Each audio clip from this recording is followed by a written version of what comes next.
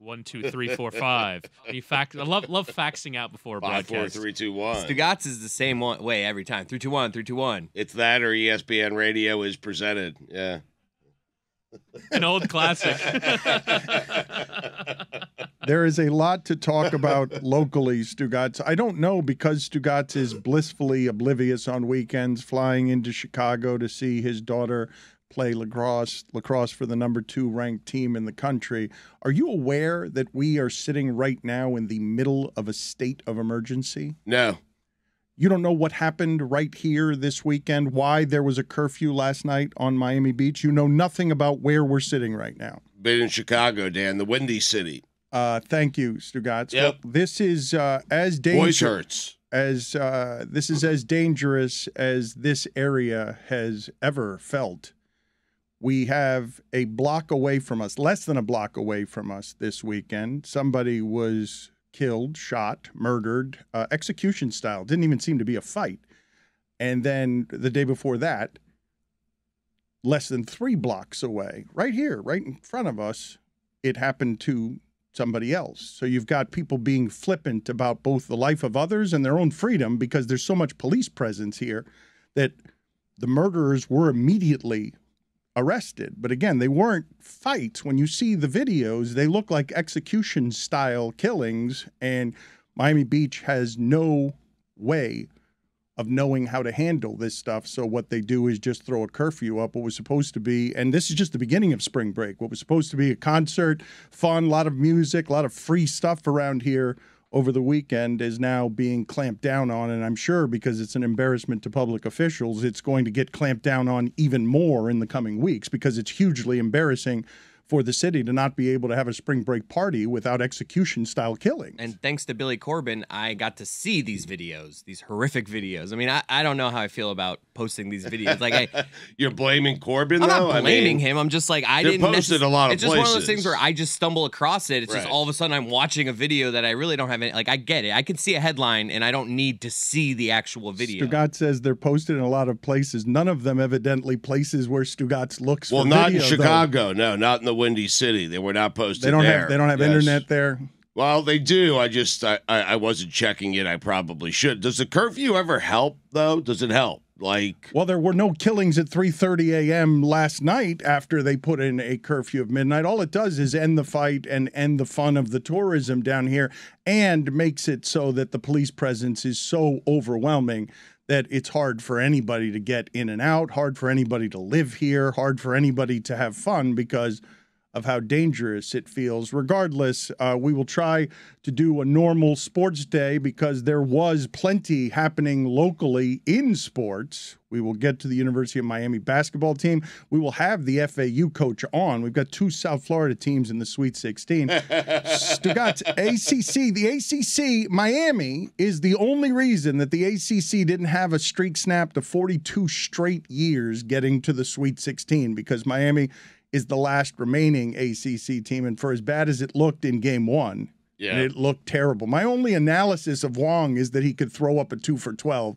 And in that game, That's all you got, really. Yes. that's what he gave you against Drake. He gave you a 1 for 10 against Drake. And there's an awful lot. So we got some of this basketball so bad. Michigan State advanced going 2 for 16 from 3. Yeah. Over in the I saw in the Survive in advance, Dano. I mean, I saw in the overall going into Sunday, Jeff Goodman tweeted out that NCAA tournament teams were shooting 30.6% from 3. Isn't it funny how to see, you see NBA basketball and how great it is, and then you see college basketball, you're like, why are you taking that long-range contested 2? Yeah, Ugh. there's a lot of 17-footers in college basketball. Brick the front rim, guys- you're like, ugh. You bite your tongue right now.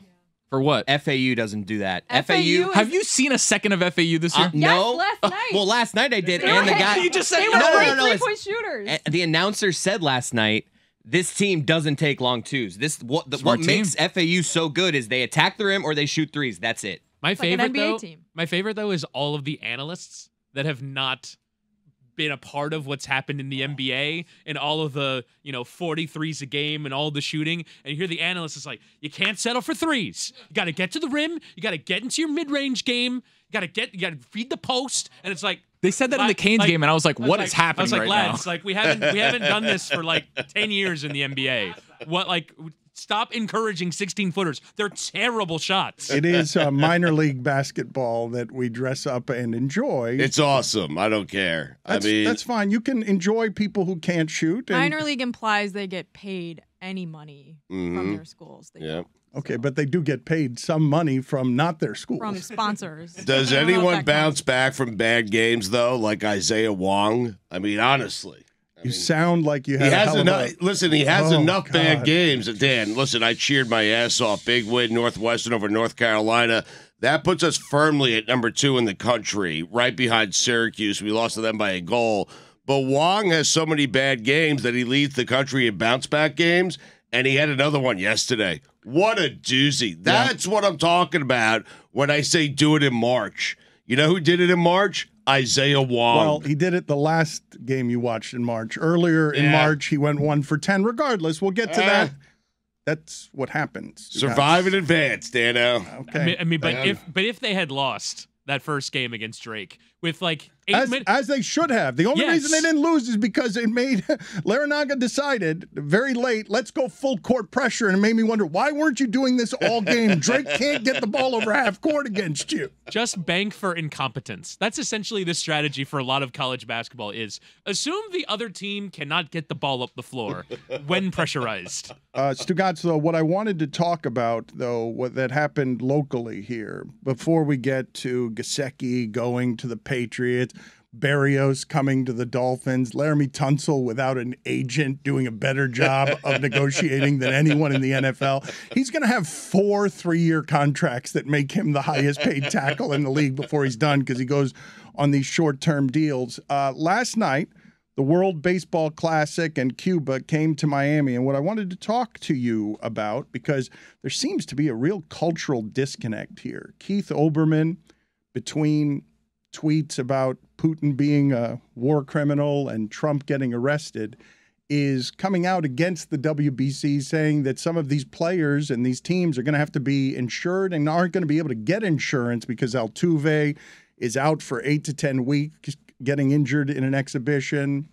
Edwin Diaz is out for the season, getting injured. Yep. He was saying that these are just exhibitions, but there's a real cultural disconnect here because the players, 6 Dominican players, were asked, what do you like better, World Baseball Classic? What's more important to you, or the World Series? 5 said the World Baseball Classic. These are major leaguers. Yep. And 1 said they're the same. Nobody said the World Series. Interesting. Randy Arozarena is playing for Mexico. He's not Mexican. He's Cuban. He said his catch in the Mexico game against Puerto Rico felt better and was bigger than the home runs he hit in the World Series. So there's a clear cultural disconnect between how some people care about this and how the Latin players playing for their country and patriotism feel about it. But yesterday, the Cuban team comes to Miami. And speaking of this cultural disconnect, Major League Baseball seems to be surprised and angry about something that I simply don't understand how you can be surprised about unless you're totally culturally disconnected. They were surprised by the amount of protesting last night that the Cuban baseball team was playing. And in Miami, anytime a Cuban artist of any kind, a singer, a theater person, performs, there are 200 protesters remembering a never forget time for our old people in our life who suffered the effects of communism more than us, more than most of Miami does now. You got a dying breed of Cuban who fights communism and knows that that baseball team is a political propaganda tool for the government. And so when it plays in Miami, and it'll never play in Miami again because of what happened last night, because there were people running on the field, there were protests outside the field. Livan Hernandez refused while throwing out the first pitch to shake the hand of the Cuban manager. A Cuban reliever in the bullpen is getting pelted with whatever it is that he was getting pelted with verbally, and he decided to throw a baseball. Did you see the video to this, Chris Cote? Where was the video of this? Like, how hard did he throw a baseball at a heckler? It seemed like full force. It was like definitely a video from a phone. It wasn't on the broadcast, but it was just, I didn't see the sound, but it was just somebody yelling and pointing down at the pitcher, and he just looked like he got fed up with it and just chucked the ball hard at him. Like a crow hop, like full force. I don't think he hit him, But it's just I'm confused. I mean, I'm definitely a little ignorant with this stuff. Like why are we taking this out on the players? I mean, this is such a difficult spot for them to be in. This is something that's always at the core of this, because you don't want to be mad at the players. They're representing baseball, their government. They're representing their own form of patriotism and can't speak freely about it for fear of risk of their families being punished, when the baseball player has a better life than most in Cuba. And it still isn't such a great life, but they come in here and they get totally beat up. I'm more interested in the fact that Major League Baseball is angry about what happened yesterday, as if they haven't had a baseball team in this town forever. Like, it's like they do not understand what is happening in this market in any way whatsoever. And it's a strange disconnect that they would be surprised in any way. Like, you have to be paying no attention and you have your hand on the pulse of nothing going on here if you're surprised that a few hundred people would protest this. Especially when Rob Manfred told us he has a house in Palm Beach. That's about as close to this as it gets. Yes, that's about as close as it gets to this. I think they were somewhat aware of the possibility of this because they started Cuba, not in the United States. There were 3 regions that they started this tournament in, and they had him in Japan, as geographically far away from here as possible. And I imagine they were just sort of hoping, well, let's hope that Cuba doesn't advance, because then we know that they're heading to Miami. And I don't know how much they want to disconnect from Miami, because Miami has turned this thing into one of the most fun events to watch. And like, maybe there's a chance that it would be like this in other cities. But if you're hearing a bunch of people going, oh, the WBC, what does it even mean? If you played in other baseball cities, they might not be as into it. But when you're creating an international competition that taps into patriotism, that's never going to be a purely clean experience. But you can have it be rabid without being this political. It wasn't this political anywhere else. It's this team in this market. Cuba playing anywhere else in the United States doesn't cause this, because this is the only market where you will find this kind of indignant sort of fighting for the beliefs of our grandparents. There's kind of ignorance, too, when it comes to the fact of, like, Cuba playing in other places. It's like, oh, we don't really know anything about Cuba. It's just kind of far over there, and, like, people over there deal with it. And, like, I don't really know anything. I know some stuff that happened in the 60s, but that doesn't mean anything to me today. Like, this here is a powder keg. There's people that have come from Cuba generationally, from my grandparents to my parents to people that are still coming over now. And it's like, people have different connection points with Cuba. Stugotz, when baseball comes to town and gets with its passion a rabid patriotism, but also politics, do you realize how uncomfortable that makes anybody in management, anybody in charge, to have they want the commerce of the rabid enthusiasm without the reminders, oh, hey, that's an awful communist regime that oppresses and hurt and caused great pain to our grandparents and parents. And they can't get one without the other, it seems not like. Not with Cuba, right. You can't. Not Cuba and Miami. But their idea is to turn this into the Baseball World Cup. And it's working, because as you said, there are players in the Dominican team that feel as if this is a really important competition. So they want this to be the Baseball World Cup. As you start expanding, you're only increasing the likelihood that countries with political problems show up at your door. As a matter of fact, Venezuela was in this tournament, and they were playing games in Miami, and there's some issues there. There's a huge Venezuelan community here. They have huge political problems in that country, but it didn't quite boil over because there isn't the same fervor. There isn't, I guess, the same kind of infrastructure that there is for Cuban politics in Miami. But it is inevitable. I mean, we saw it with the most recent World Cup.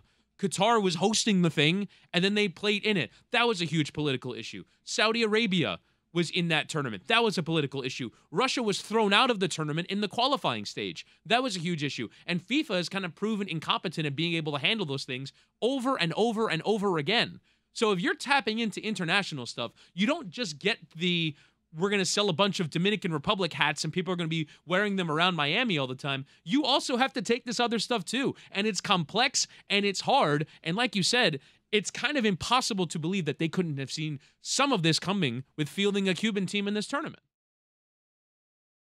Stugotz, I want to make fun of Keith Olbermann for screaming at clouds because I really don't want, with my sports conversation, how are these major league teams going to ensure this in the future?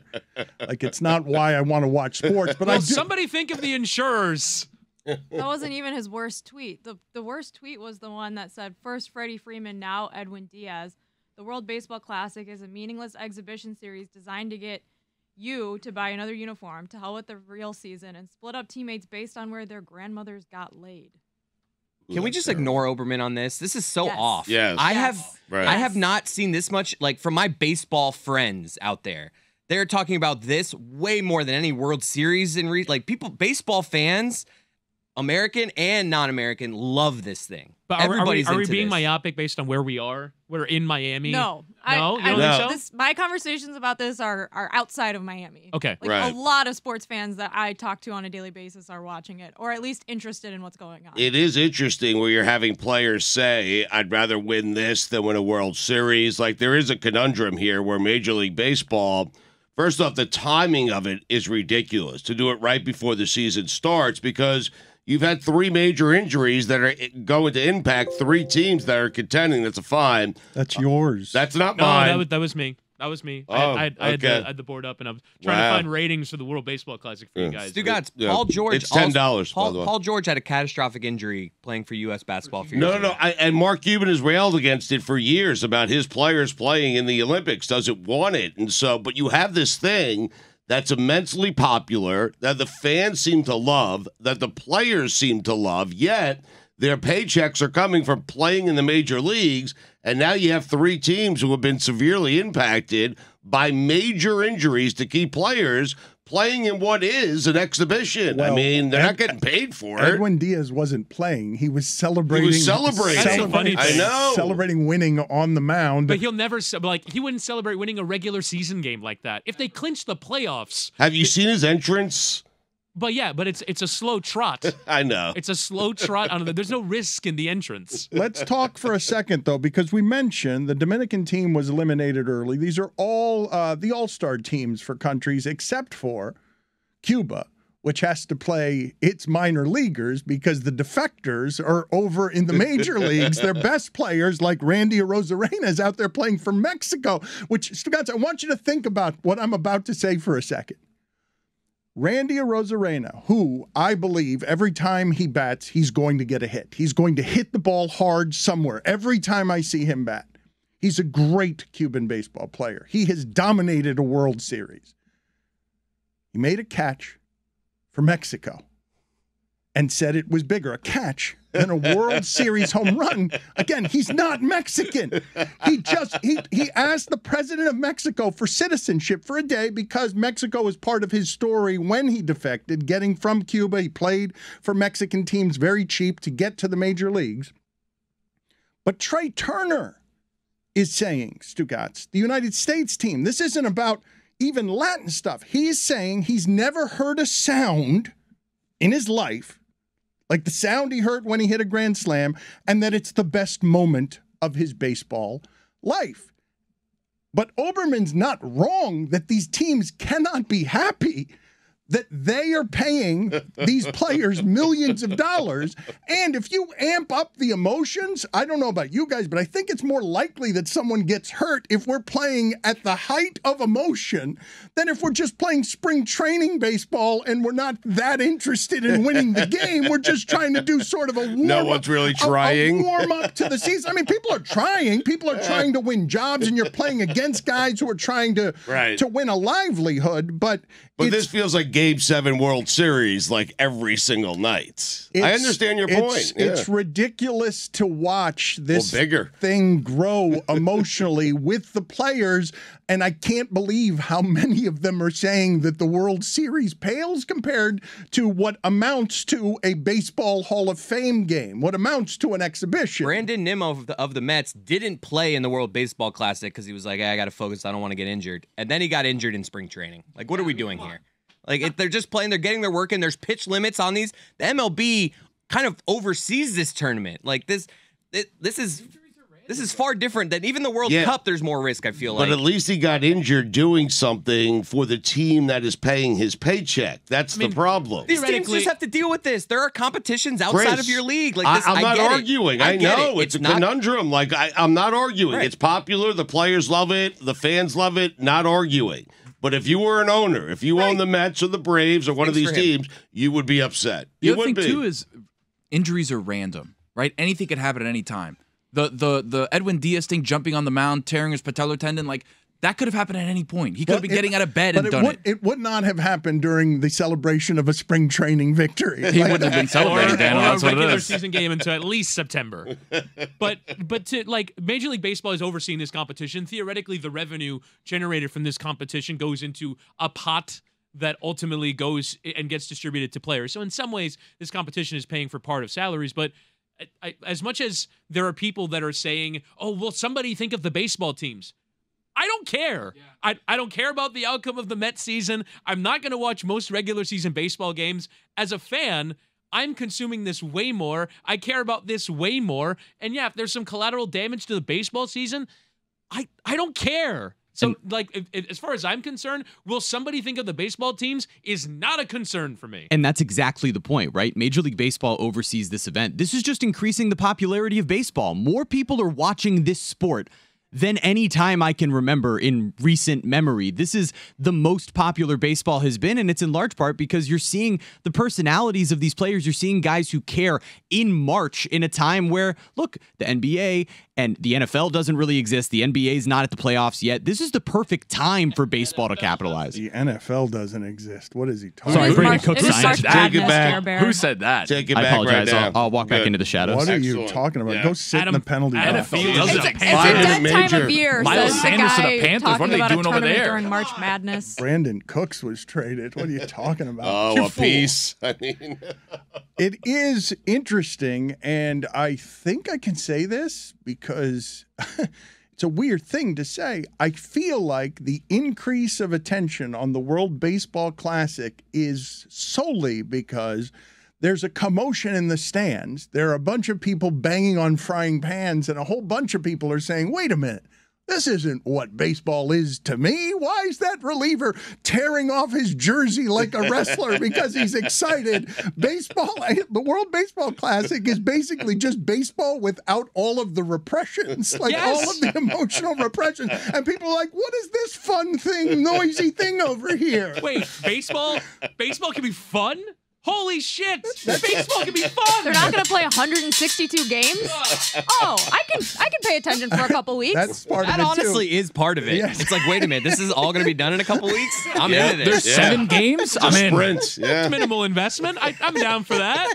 It's over on Tuesday. I will snort some exhibition baseball with vuvuzelas. Okay, fine. No problem. I saw some guy on TikTok that basically went through, if you go to any country or any region in the world, baseball's fun. In Korea, baseball's fun. In Japan, baseball is fun. In Mexico, baseball is fun. In the Caribbean, baseball is fun. The World Baseball Classic is fun. The only place where baseball is not fun is Major League Baseball. We're trying to speed it up because it's so boring. Right. Let's get it over with. Well, I'm saying our solution to the lack of fun is to like put an organist in the middle of Make it. less of it And right have now. Everybody clap your hands. And da-na-na-na-na-na. Like that's Major League Baseball's answer to the World Baseball I mean, that Classic. one, everybody clap your hand. But do they even do that at baseball games? I think that might be too exciting for baseball. Yeah, that is true. Too much culture. I was watching the FAU FDU game on Sunday night, and FDU had a player, and they kept going to him showing him on the bench, and he was like, you know how this happens every year during March Madness. There's bench players that do like a The little energy dance, guy. or they do like something funny, and the camera will cut back to them. And I was thinking, Chris Cote would be so good at that. Oh man. I was just picturing him sitting there the whole time. Like, Chris would be absolutely crushing this. A bench dancer. That's the Yes. ultimate. That's Yes. the ultimate compliment. But Like, only for like, one of the like low seeded teams. Like right. I don't only know- I for don't know like what a you're doing. Fairleigh What is that supposed Dickinson to be? or an FAU. Sure, of course. I could be the energy guy in Kentucky. Okay. I mean, I don't know. But no, you're the guy for like St. Peter's who we see for Who's 5 the breakout minutes. star? So He's you just the breakout star of the first and we round. think about him probably walk-on. 5 years later, and we're like, oh yeah, remember that guy? That's I'm a you. walk-on, right? Yeah, I'm a walk-on for Yeah, sure. you could be a walk-on. I saw a scroll last night was Fairleigh Dickinson's run comes to an end. They won a game. I saw that. Like, I saw big that. game, with though. Chris They won a big Cote. game. We're Come trying on, to they turn won that two. into something. I won saw two. the They won exact two. same They thing. won 2 games. They won the playing game. The play-in and that's- then right. I saw the exact same Not thing, really and a I was game. like, You're right.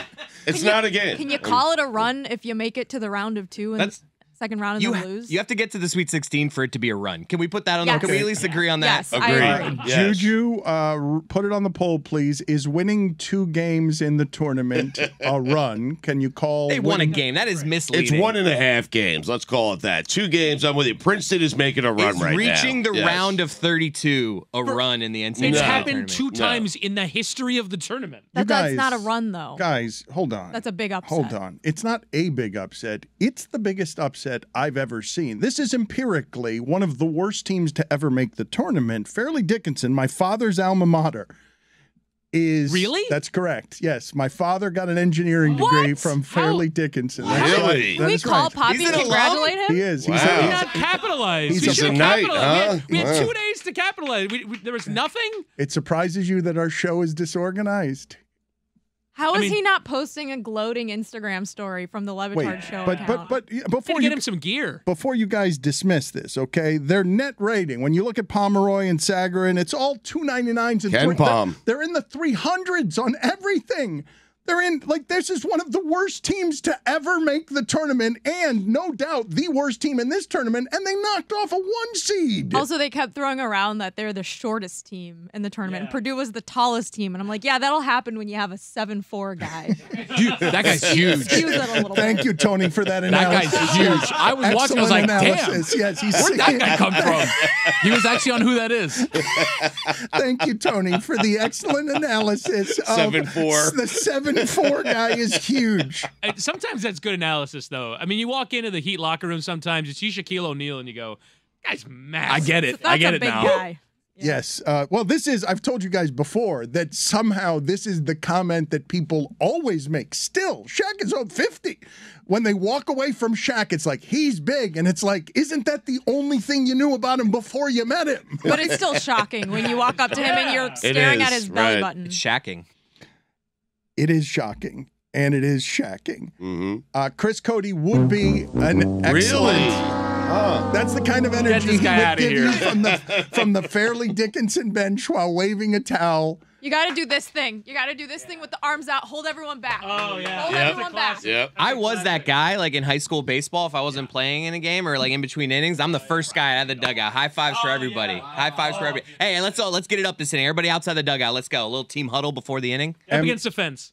Is this correct, what I am about to say? Because I shouldn't have been shocked by this, maybe, but I was shocked by it. After 2 days of the tournament, of the 20 million brackets at ESPN, there were 0 perfect ones, and I think it was because of Fairleigh Dickinson. Like there were Well, other, and Princeton. there Yes. were other upsets, but that one, like that Miami, what an upset. one, makes it so that I was like, oh, that is the easiest 12-5 of all time. Drake absolutely winning that game. And then Miami goes on like a 12-point run with 2 minutes left and wins. Yeah, Miami was the Ridiculous. weakest 5 seed, and when you're looking at the tournament, you're going, all right, well, there's always going to be 2 12s that win, so you could just pencil in Drake. I only picked Miami because it was like, it ended up being like the upset pick of the first round was taking Miami. Miami bombed Indiana yesterday, and it did make me wonder, Stugotz, because the way that team plays, they play fast, they score a lot, they steal, they're not very big,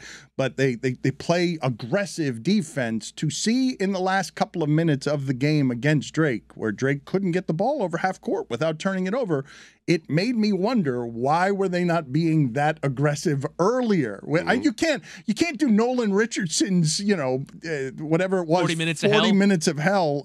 You can't, What a team. You can't do that, but you can full court press more than they did throughout that game, because that game was dreadful. I thought the season was going to end on such a whimper for Miami because of how they played all but the last 2 minutes of that game. And having seen that game, I'm still surprised Miami won that game. They were down 9 with like 6 minutes left and deserved to be. Every Hurricane fan that watched that game looked at the scoreboard with a minute to go and go, how the hell did that happen? They gave up. So the biggest knock against Miami all year, if you look at the KenPom numbers, was I think they were ranked 134th in defense in the country. They were a bad defense all season. They just overcame it with having really good offensive players. But they give up a point in the final 5 minutes of the game. Like you said, with the full court press, they gave up a point in the final 5 minutes of the game. That entire time you're going, Omir looks like a shell of himself, even though he had a double-double. He doesn't look like his normal self. And then Isaiah Wong drops a turd in that first-round game, where if we're doing a show, there should have been a turd on the court. Right. It was horrendous from him. And like, by the way, the first 10 minutes of the Indiana game, he was also bad. Turned it around, has a really good game, and now you feel good about Isaiah Wong. But that game was so bad. So you have your two of your 4-star players giving you nothing, and you still end up surviving. That was a classic survive in advance game. Every single person in my friend group chat, survive in advance. There's nothing better than sending that in all caps. S&A. S&A. There's the best. Nothing better. Survive in advance is what March is all about, How Dano. can you say that? There's nothing better. It's great. It's an underrated feeling. I don't have tournament experience. I'm not like a Kansas fan where I've been doing this my entire life. Kansas sucks. Get out of here. Kansas always loses at the inopportune time. They're ruined my horrible. bracket. They won the national championship a year ago. But I agree with you. Tony, I agree with you. always It's choke. a bad time for that take, I Tony. let the first one go. Go sit in the penalty box. The first one being what, Dan?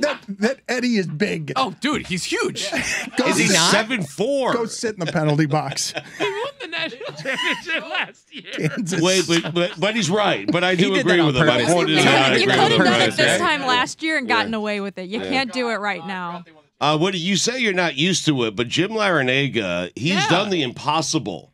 Like, I know, listen, the Canes were good a long time ago with Leonard Hamilton. It was never this good, never this consistent, right? Where they are now back-to-back Sweet 16s. I think they've made 4 since he's become the head coach of the University of Miami. I'm not certain Jim Larrañaga doesn't deserve a statue. I'm serious. Wow. Because he has done the that's a big impossible. shout. I like no it, though. one cares about college hoops down here, and yet this guy has figured out a way to give the fan, the small amount of fans down here, something to cheer for every single year. They are 4 games away from winning a national championship. They could just as easily win the national championship as any of the remaining teams. But more importantly, they're consistently here. Yeah. And Mike here. fired him last year. Second weekend of the tournament. Jessica, you made 4 times you made now. a correctly skeptical face. Can you repeat that? They have just as good of odds of winning the national championship as any It's of a the other wide open teams? field. Yeah. But like, I mean, feel like did you watch according the first to any weekend? sports book, they have different odds. They are That's what different the- odds. That's what the yeah, point of but, odds yeah, are. but I don't pay attention Also, to the sports Houston books. looks really Yes, good. They looks were the really only good. team that I watched this week, and then I was like, oh shit, okay, they're actually. They really didn't look good in game 1, just like Miami didn't, but they looked good in game 2. But I think There you Stugotz go. is wrong in every way. When You don't think says, he deserves a statue? Put it on the poll, please, Juju at LeBatard Show. Does Jim Larrañaga deserve a statue? The reason I say you're wrong in every way is because you say they have as good a chance as anybody, and for all of the odds everywhere, I'm guessing they're favored by nobody and have some of the worst odds to win the It championship. feels wide open, Dan. The only Anyone team, can win it. The only team with worse odds is Princeton. Oh, wow. I mean, Same odds, Dano. They have the same odds as FAU. They have the same FAU amount and of Miami have games the left. exact same odds. I get what he was doing. They I'm have going to the same have the amount same of games feeling left. if Houston wins or if UM wins. It's not going to surprise me. I'm not going to be 50-50. shocked. It would surprise everybody if No that happened. way. This Each team went to the Elite 8 last year, and they have Wong. Stugotz, each game's 50-50, right? There can only be 2 winners. Exactly right. We have been given a lot of money by DraftKings to understand how some of this stuff works. I believe if you look this up right now, Whittingham, you will find that Purdue's odds are better at winning the championship than enough of Miami, them. even though I they've mean- been eliminated from the tournament. I'd also like to point out Houston also was in the Elite 8 last year and in the Final 4 the year before. That's going to at least be a fun game with a lot of athleticism on the court because while I can't name many of the Houston players, I did see that second game, Jessica, and they looked extremely competent. They looked less good than that in the first one that they played. Very fast and competent is how I would describe them as well. Yes.